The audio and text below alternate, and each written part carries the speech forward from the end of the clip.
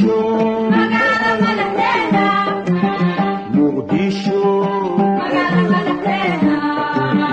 sida miraha lulka Muqdisho mawjadaha badweynta Muqdisho muuqata dhexdooda Muqdisho sida miraha lulka Muqdisho mawjadaha badweynta Muqdisho muuqata dhexdooda Muqdisho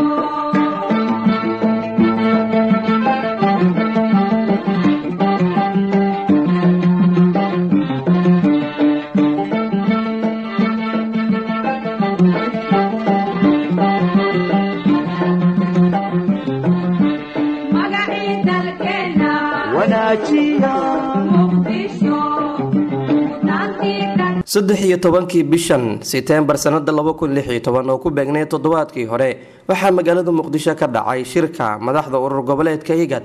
iyadoo shirku uu ka qabsoomay caasimadda Soomaaliya Muqdisho. Shirkan waxaa ka soo qayb galay madaxweynayaasha wadamada Kenya, Uganda iyo ra'iisul wasaaraha Ethiopia. Madaxweynaha Soomaaliya Xasan Sheekh Maxamuud oo dawladdiisu shirka ay martigelinaysay ayaa shirkan ka qayb galay. Mas'uuliyiin ka tirsan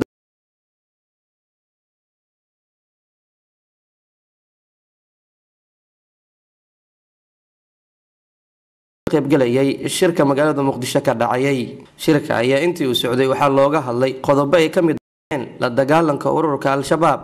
oo dagaalo kula jira ciidamada dawladda iyo howlgalka midowga Afrika ee AMISOM iyo inay dhawaan ka dhacaan Soomaaliya. Shirka oo saxaafaddu ay dibajoog ka ahayd ayaa ila wareedyo muhiim ah waxay warbaahinta u sheegeen in si qoto dheer looga hadlay doorashooyinka Soomaaliya iyadoo dawladda federaalka ee Soomaaliya lagu dhiirigeliyay inay dardargeliso qabsoomida doorashooyinka iyadoo aan waqtigeeda ka dib dhicin. Shirkan waxaa ka soo qayb galin madaxweynayaasha Djibouti, Suudaan iyo Koonfurta Suudaan. Madaxweynaha Djibouti Ismaaciil Cumar Geele lagu dhiirigeliyay inay dardargeliso qabsoomida doorashooyinka iyadoo aan waqtigeeda ka dib dhicin. Shirkan waxaa ka soo qayb galin madaxweynayaasha Djibouti, Suudaan iyo Koonfurta Suudaan. madaxweynaha Djibouti Ismaaciil Cumar Geele ayaa la xaqiijiyay in diyaaradii siday ay hawada ku ciladooday isla markaana ay dib ugu laabatay garoonka diyaaradaha magaalada Djibouti ee xarunta Jamhuuriyadda Djibouti markii ay ka digi weysay garoonka diyaaradaha ee magaalada Muqdisho. Sidoo kale madaxweynaha dalka Suudaan ayaa u baaqday hadalhaynta la xiriirtay inuu isku soo halleyn waayay imaanshiyaha Soomaaliya maadaama maxkamadda ay baadi goobayso. madaxweynaha Koonfurta Suudaan ayaa la xaqiijin sababta rasmiga ee shirka uga maqnaa. Soomaaliya oo kamid ahay dalalkii ugu horeeyay aasaasay urur goboleedka IGAD ayaa ah markii ugu horeysay ee taariikh ahaan lagu qabto shirka madaxweynayaasha urur goboleedka IGAD. Shirkan waxaa lagu iclaamiyay shir hore gogoldhog ugu ahaa kaas oo wasiirada arrimaha dibadda urur goboleedka IGAD ay ku shireen magaalada Muqdisho isla markaana lagu iclaamiyay in madaxweynayaashu imaan doonaan Soomaaliya gaar ahaan Muqdisho. Shirka urur goboleedka madaxda IGADna uu ka qabsoomi doono. shirkan oo qabsoomidiisa uu maalmo hakad u galay isla markaana magaalada Muqdisho inta badan loo xirxiray ayaa markii ugu dambeysay waxyaabihii ka soo baxay waxa warbaahinta u akhrisay wasiirka wasaaradda arrimaha dibadda ee dawladda Kenya Aamina Maxamed. wasiir Aamina ayaa sheegtay in shirka uu dhiirigeliyay qabsoomida doorashooyinka iyo ka gungaaridda dagaalada ciidamada qalabka sida ee Soomaaliya iyo howlgalka AMISOM ay kula jiraan dagaalyahanada ururka Al-Shabaab. It reaffirmed its respect for the sovereignty, territorial integrity, political independence and unity of Somalia. Second, it welcomed the update of the federal government of Somalia on the implementation of the 2016 electoral process. Third, it reiterated the ownership of the federal government of Somalia in leading and setting the priorities for its stabilization and reconstruction in an all-inclusive manner. 4, it commended the recent Somali National Leadership Forum, the NLF, meeting in Mogadishu on the 2016 electoral roadmap and endorsed its outcome. 5th, it welcomed the federal government of Somalia's commitment to a credible, transparent, inclusive electoral mechanism towards a peaceful and democratic transition. 6th, it encouraged all Somalis to participate in the 2016 electoral process and hoped that free and fair elections are conducted within the timelines. Seventh, it commended the progress made in the state formation of the country and encouraged the swift completion of Iran and Middle Shabelle state formation. Eighth, it requested the African Union mission in Somalia, AMISOM, to provide all necessary security to the electoral process. Ninth, it condemned the recent Al-Shabaab attack against the AMISOM and the Somali National Army in Somalia, and their continued attacks against civilian population. 10, it called on AMISOM troops and the Somali security forces to expand their operations, deal with evolving terror threats, and immediately recover the remaining areas controlled by Al-Shabaab. ka maqnaanshiyaha madaxda qaar ee urur goboleedka IGAD ee shirka ka maqnaa inkastoo wakiil ay soo dirsadeen ayaa telefishinka Home Cable waxyaabihii ay shirka uga maqnaayeen waxa uu wax ka weydiiyay Danjira Maxamed Cabdi Afay wakiilka urur goboleedka IGAD ee Soomaaliya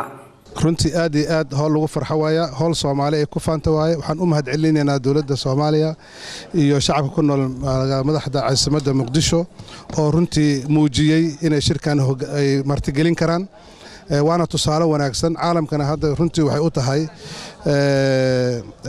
dhiirigelin aad iyo aad runtii u muhiim ah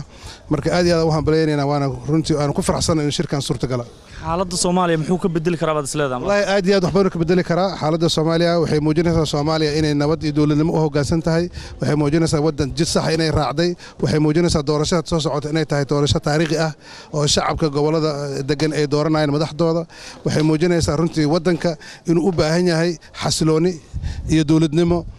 shacabkana runtii ay muujinaysaa inay arintaas u bislaadeen aad iyo aad runtii arinta u soo dhawaynayna waana ku faraxsanahay waayahay haddii ay macquul tahay oo aad iga jawaabi karto waxaan rabaa inaan ku weydiiyo sababta shirka ay uga soo qaybgeli waayeen madaxweynayaasha Suudaan iyo Djibouti Suudaan madaxweynaha Suudaan wuxuu soo dirsaday maarta wakiilkiisa madaxweynaha Djibouti si toos ayuu halkan u imaaday wuuna laabtay waxaana runtii si buuxda u wakiilay wasiirkiisa arrimaha dibadda iyo maarta dawladda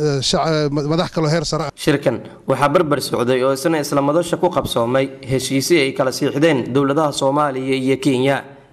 madaxweynayaasha Soomaaliya iyo Kenya Xasan Sheekh Maxamuud iyo Uhuru Kenyatta ayaa qaatay kulan gaar ah oo looga hadlayay heshiisyo dhexmara dawladahaasi Aamina Maxamed wasiirka arrimaha dibadda ee dawladda Kenya ayaa warfidiyaanada mar kale u akhrisay heshiiska labada dawladood waxaana heshiiskaasi gondhig u ahaa xayiraad Soomaaliya ay saartay qaadka oo dib loo fasaxayay kaas oo dhaqan galay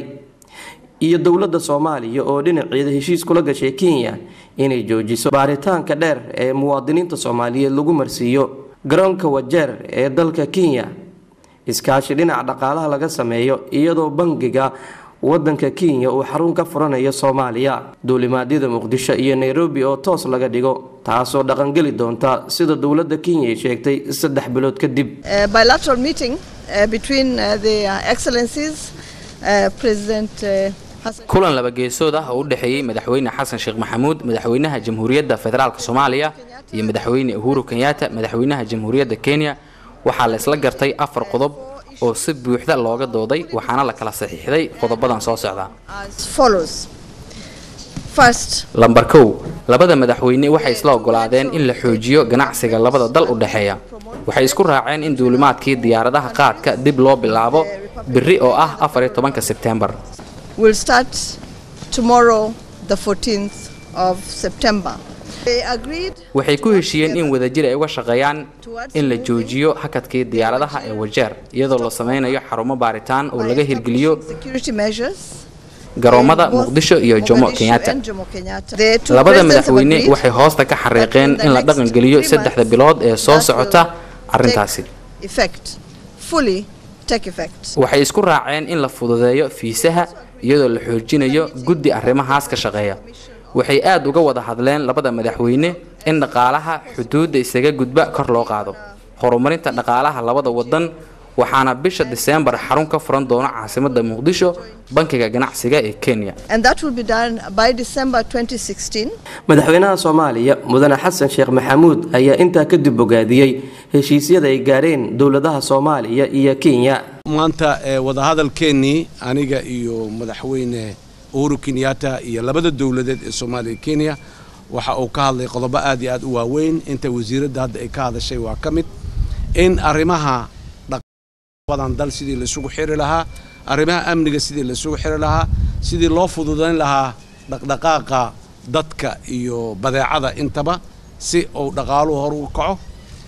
arrimaha xuduudka labadooda dhinac dhaqaalaha ka jiraahi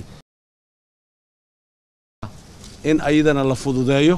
oo la sameeyo xuduudka dhul la garanayo oo dhaqaalaha iyo ganacsiga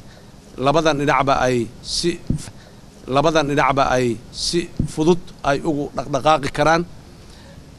arrimahaas iyo muxuu ahay arrimo kale oo labada dalba masaalixdooda ah ayaan ka wada hadalnay labadan dal waa laba dal oo saaxiibo ah oo aan lahayn aragti kale oo aan ahayn inay ahaadaan saaxiibo hadda iyo mustaqbalka haddii la yiraahdo waxaan rabaa intaas mugaan ka baxo inaan ku soo dhaweeyo mikrofonka madaxweyne Uhuru Kenyatta. The summit that we have just concluded shirka igad ee hadda aan soo gabagabeynay wuxuu fariin cad u yahay inaan gobol ahaan mid nahay ku guuleysanay inaan u cadaynay dawladda iyo shacabka Soomaaliyeed xaqiiqdii qabashada shirkan ee ku qabsoomay halkan Muqdisho wuxuu calaamad u yahay horumarka ay sameeyeen dawladda iyo shacabkeeda Soomaaliya ayna sameeyeen nabadka islaaxda Soomaaliya oo dhan ma ahan Muqdisho oo kaliya have made towards caqabadaha jira waan ka gudbaynaa waxaana aadaynaa kanala ah ee Soomaaliya waxaan idin leenahay Kenya waxay idin la garab taagan tahay midnimo iyo inaan wadajir u shaqeyno si aan u xaqiijino nabad xasilooni iyo ammaan muddo dheer kadib inaan halkan imaadno farxad bay noo tahay kaliya ma ahan inaan arrimo ka doodnay because the long term wish is for us to be able to be here not to discuss issues of security.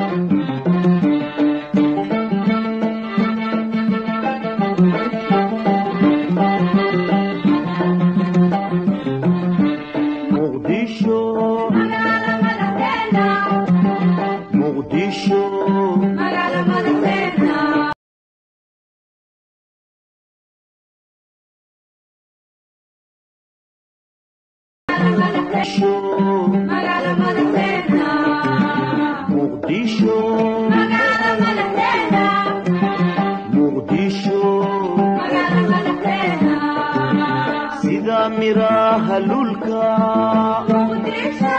mawjadaha badweynta muuqata dhexdooda sida miraha lulka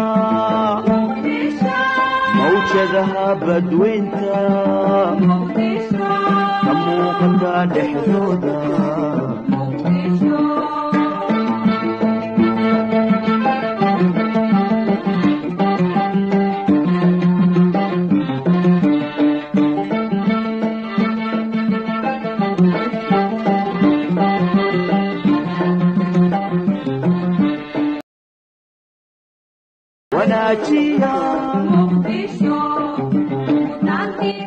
dad badan oo Soomaaliyeed ayaan shirkani ammaanka guud ee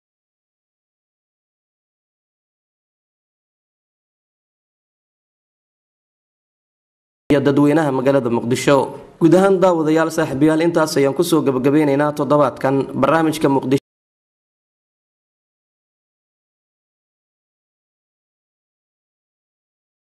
Soomaaliya دوبستا iyo farsamadu waxa uu ahaa Cabbaas Cabdi Xaashi anigu Cabdinaasir maxalligada ay martigeliyaan shirkani ammaanka guud ee magaalada Muqdisho ayaa la adkeeyay iyadoo maalmo ka hor la sii xiray wadooyinka muhiimka ah waxaana la hakiyay isu socodka gaadiidka iyo dadweynaha magaalada Muqdisho guud ahaan daawadayaal saaxiibayaal intaas ayaan ku soo gabagabeynaynaa toddobaadkan barnaamijka Muqdisho ee maanta oo aynu uga hadlaynay qabsoomida shirka madaxda urur goboleedka IGAD oo lagu qabtay magaalada Muqdisho ee caasimadda Soomaaliya دوبستا iyo farsamadu waxa uu ahaa Cabbaas Cabdi Xaashi anigu Cabdinaasir Maxamed ayaa idin la socodsiinayay intaan dib ugu kulmi doono barnaamij aankan waxaan idin kaga tagayaa sidaas iyo nabadgelyo assalaamu calaykum waraxmatullaahi wabarakaatuh